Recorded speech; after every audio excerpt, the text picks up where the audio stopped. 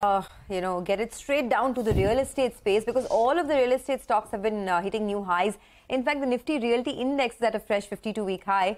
Kotak Institutional Equities remains constructive on the sector, and we have the management of Brigade Enterprises joining us now. Atul Goyal, who's the CFO of Brigade Enterprises, is with us. Atul, thanks a lot for joining in. There's a very positive report coming in from Kotak Institutional Securities about how growth is coming back into the real estate space in a big way.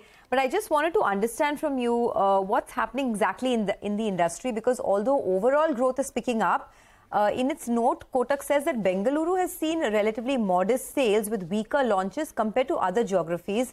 And residential sales activity in Bengaluru remains weaker than markets like NCR, MMR, etc. Is that an accurate assumption? And can you help us with some numbers on why this, first the numbers, of course, and then why are we seeing a tad bit of moderation in sales in Bengaluru? Good afternoon.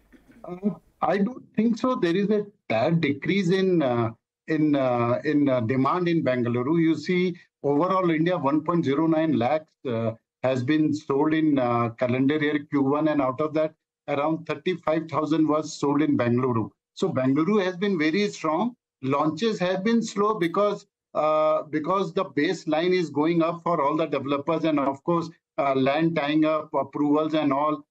State has gone through the election, so it all delays a bit approval. So that is the only reason. Otherwise, demand is very, very high, and I think Bengaluru is going to sustain. See, ITS, still there is a good demand from BFSI, and if you see overall affordability is increasing, interest rates have been down. Or maybe there is a pause by RBI. So Bengaluru is going to do well. There is no doubt about it. It may be a bit hiccup because of the local approvals and all, but sales sustains, and we are seeing that even quarter one we are having a very robust sales, and mainly we are in mid and premium housing. So mid premium housing is 62% of overall sale in India as well as in Bangalore.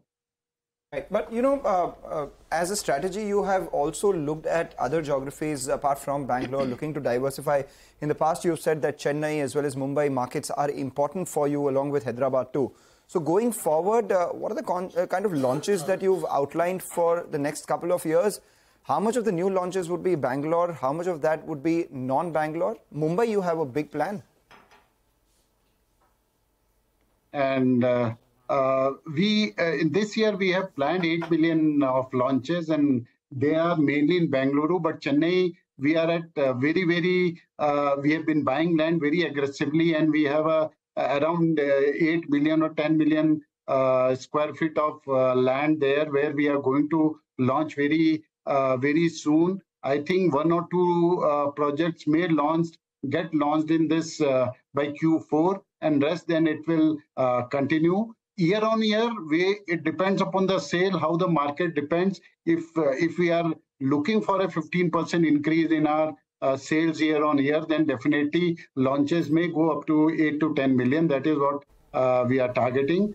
Hyderabad market has been tough. It's very difficult to have a land JD or buying there because of the unlimited FSI. But we are working on that, and we want to enter Hyderabad. We already have 2 projects. Third project we are tying up, and maybe we will have some more in near future. Okay.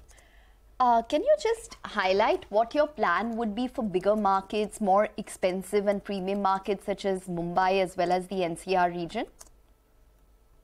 So we have been saying this very categorically that we don't want to enter right now in Mumbai and NCR, and we have been repeating this. See, we think that as a strategy, South Indian market is very good. Brigade is a very good, well-known brand in South. Let's first see how we can see that we can utilize this South Indian market, and maybe we can look at it later on. Mumbai definitely requires a partner to enter because of the issues you all know, and of course for NCR, I think the market is recovering now. It has gone through a very bad phase, and of course there is not much except for DLF, no big developer is there. So it definitely gives an opportunity, but we'll look into it. But right now, for 1 or 2 years, we are not going anywhere. Okay, not going anywhere. Got that. There's a 60 crore capex for a hotel that you're planning in Mysore as well. Tell us a little bit about that. What is the kind of occupancies that you're looking at in Mysore? When does this hotel come on stream? So we have already, now the balance is only 20-25 crores.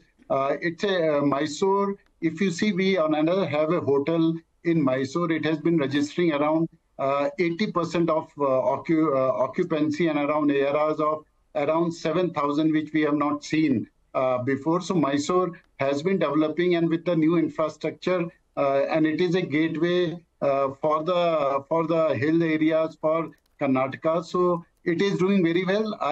We are planning that we should start this hotel by Q4 this year or maybe Q1. Now interiors are going on, and we should launch it very fast. Okay. As far as your commercial business is concerned, what kind of annuity are you expecting? Because you have, launched a lot of land out there as well. Occupancies have increased out there. So what's the kind of annuity that you're expecting, and what's the new launch pipeline there? So we have around 1.6 million of launch pipeline. I'll not say only lease. There'll be some strata sales into that. But if you see leasing revenue, we should target around 800 to 850 crores going forward. Then there is a twin tower which is coming again. It will have. So our target is that within 1 or 2 years, we should reach 1,000 crores in our annuity business for sure. And of course, we have a very good partner as GIC, and we continue to look for land with some partners to see that we can grow this business going forward as well. Okay. Mr. Goyal, you put behind a very strong year in FY23 when it came to collections. It stood at over 5,400 odd crores. Based on what you are assessing in terms of the South Indian market and, the projects coming up there, your rental income, do you think that you could probably better your performance from FY23 and FY24, say, when it comes to collections and revenue? Definitely. I think we already have our budgets in place, and we are confident that we should cross that 5,400 crores. This is how the trend is looking in. So when you say you want to cross it, can you provide an estimate? Because I think you were up 30% last year. Is that a percentage that we're looking at? Is it going to be 10 to 20%? Give us a sense in terms of what we can expect. Definitely, it should be more than 10%. That is what I can say. Generally, we don't give guidance, but definitely more than 10%, because the way, see, all 6 million launches which we, sales which we have done, and launches we have done last year, all those collections are going to come this year, because all construction are going on. Today, my free cash flow from construction or from residential or real estate is around 2,700 crores, which is spread over 2 to 3 years. So all this money is going to come. Hotel is doing very well. Leasing income is very steady. So I don't see that any challenge in increasing at least 10% above cash collections, what we have done in last year. All right. We will leave it at that, Mr. Goyal. Thanks a lot for joining in, and all the best for the year to come. After a long lull and a long period of absolutely no growth, the real estate sector has come back in a big way, and they're saying they don't see any kind of slowdown or moderation in growth, especially in a place like Bengaluru. Let's slip into a quick break.